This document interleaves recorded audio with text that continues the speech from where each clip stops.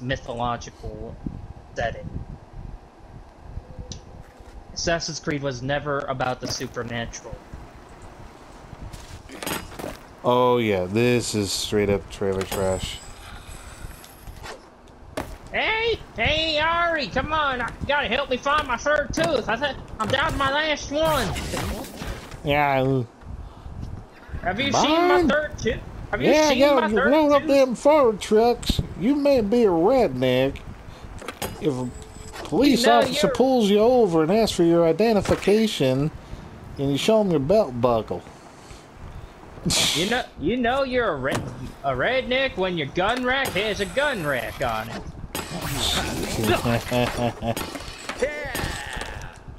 Hey Ari, yeah.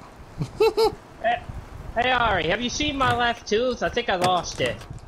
Yeah, just check the toilet. I already looked in there twice. I don't see anything. Ah, dang it! I crashed my skull again. I can see my brain matter falling out. Oh, that's not good. You should get that looked at. Don't use your hard-earned government money to go get your head checked. Ah, dang it. The cops checking out my cocaine, my weed farm again. Ah, shit, I split myself in half, damn it. Now I need to find new legs. Damn it, damn it. That's okay, Vern. When did you turn into, King of the Hill? Yeah.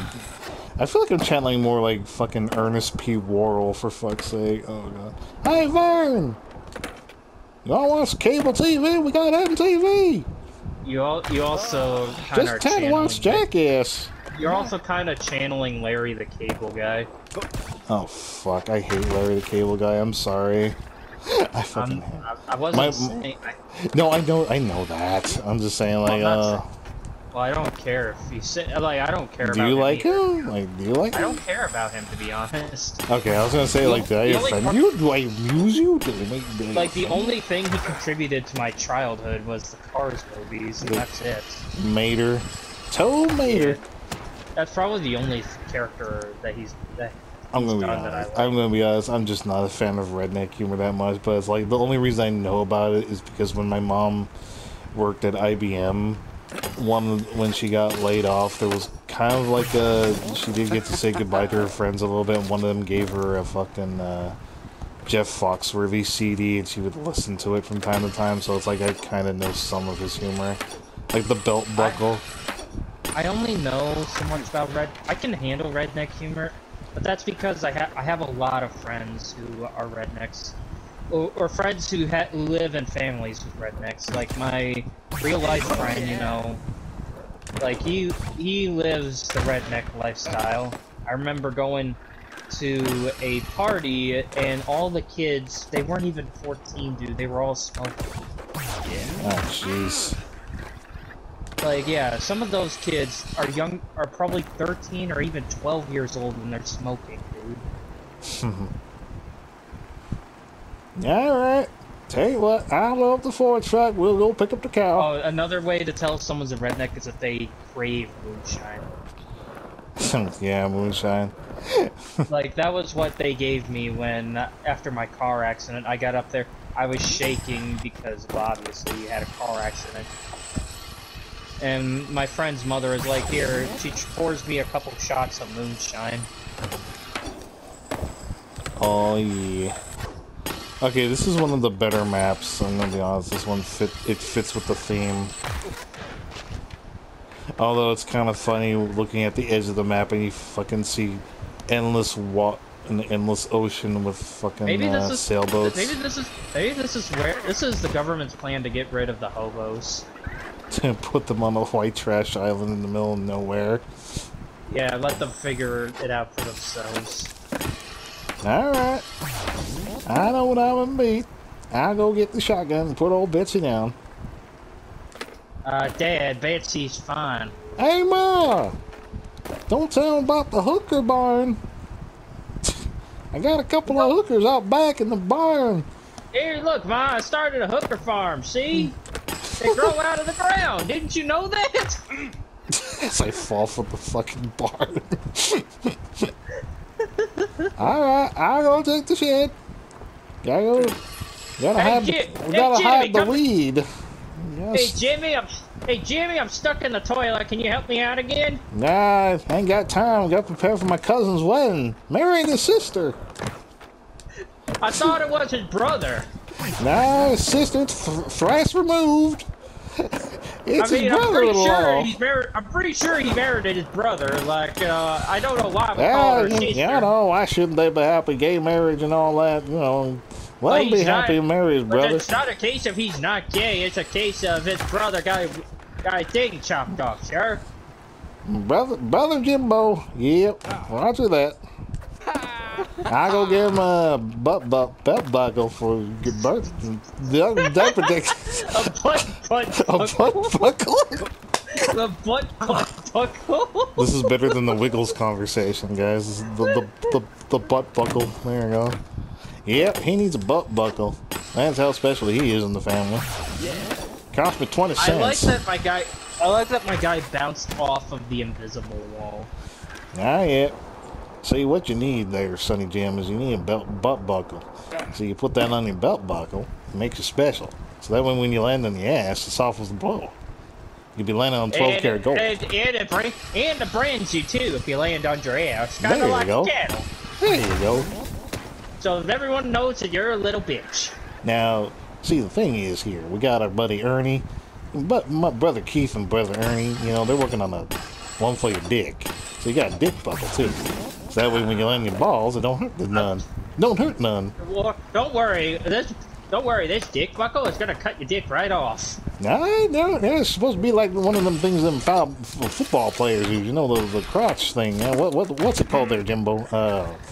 Ollie, you know what I'm talking about. What do they call them? Dick kickers? I don't know what they call them. I don't want no damn football. I watch soccer like the real people. I think they call them ball fondlers. Ball fondlers? No, that's the name of my beer business. That's the name of my beer. It's a C-U-P.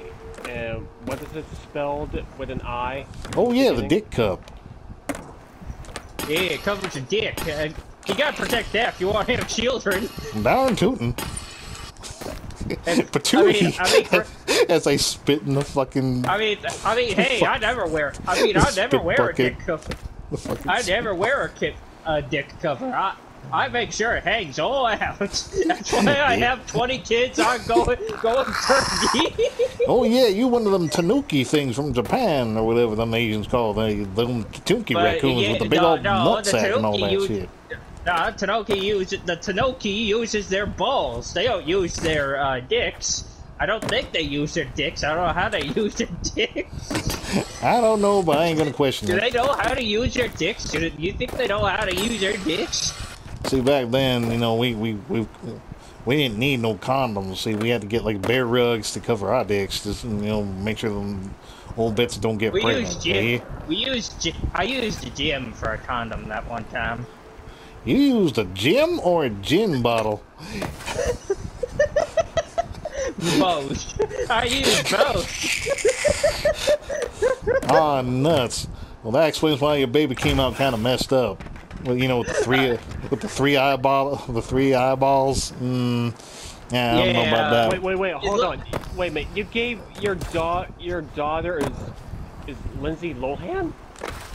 I didn't know she had 3 eyeballs.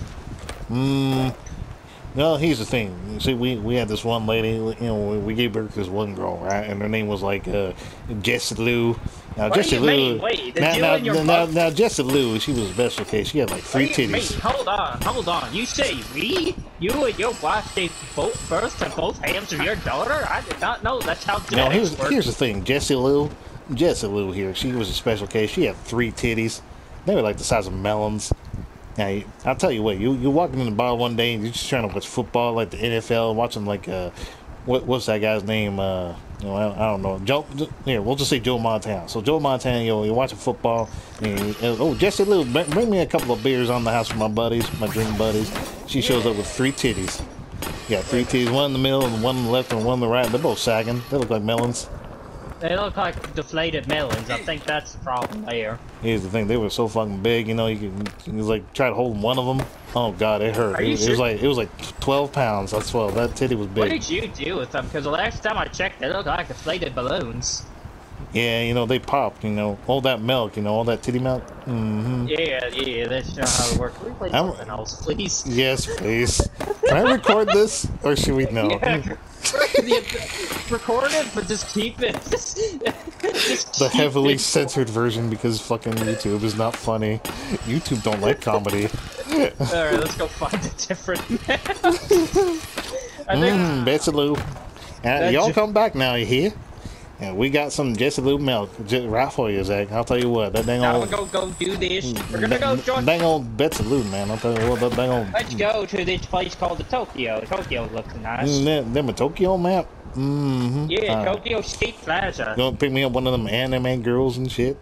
Mm-hmm. See, like, I like them Gokus and Vegetas, you know, and then, you know, they spent like 12 episodes just screaming off, man. I'll tell you what, all that guy needs is like a beer. All he needs is like a Rolling Rock beer. You give her a Rolling Rock beer. Oh, I lost connection. Damn it, Jesse Lou, you get fucking knocked out the connection. Gabe didn't like him. Damn it, Jesse Lou. I'll tell you, Jesse Lou, I'm gonna smack you if you don't fucking fix that Wi-Fi connection. Alright, leave and I re-invite you. God, terrible. God, that was terrible. Ah, jeez. Alright, it's clipped. Oh no, it didn't clip. Oh no, watch, we're gonna get fucking screenshot only. No, come on, please clip that shit.